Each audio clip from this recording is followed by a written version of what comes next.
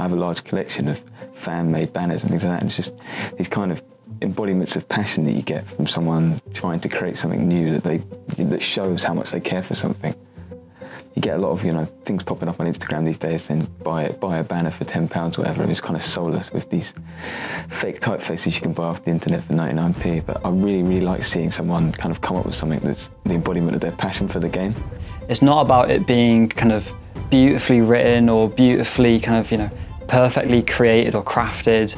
It's not about kind of the typesetting or the colours it used. It's about the fact that it's been made by hand, by a fan, probably in their bedroom, clearing out their, you know, get the wardrobe out of the way, get the bed out of the way, get enough room, get it just right. We were, you know, mostly inspired by things we'd seen in the archive, so there was some really interesting materials used, be it the kind of the PVC leather in the pennants, velvet for the cap worn by Liz Dagan, even down to the paper in the football programmes.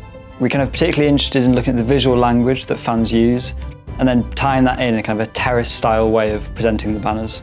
It shows the love and warmth that the fan has for their team. We took great inspiration from the fan culture of the women's game, is that it still exists on a large grassroots scale.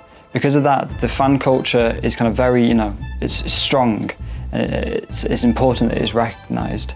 And there's also the point as when you kind of reach the more professional levels, especially as we go into the Women's World Cup, that a fan is a fan, regardless of the team or the club or the country that they're following. A fan is a fan. And because of that, there's the kind of the beautiful language of fans that transcends any kind of form of football that's being played.